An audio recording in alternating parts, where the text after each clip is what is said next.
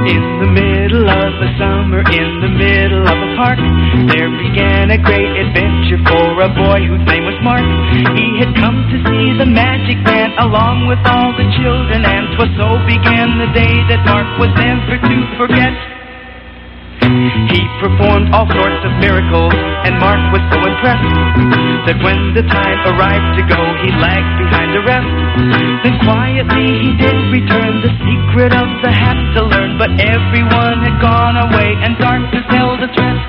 The moment that he touched the hat, the room began to glow, and as he put it down and ran, the hat began to grow and grow and grow and grow and grow and grow and grow and grow and grow.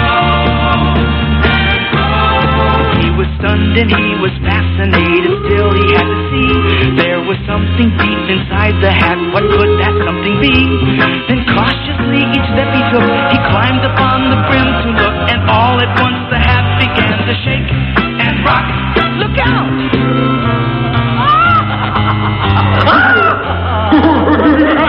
Falling, falling, into the hat he fell, spinning, turning, whirling, twirling, down, down.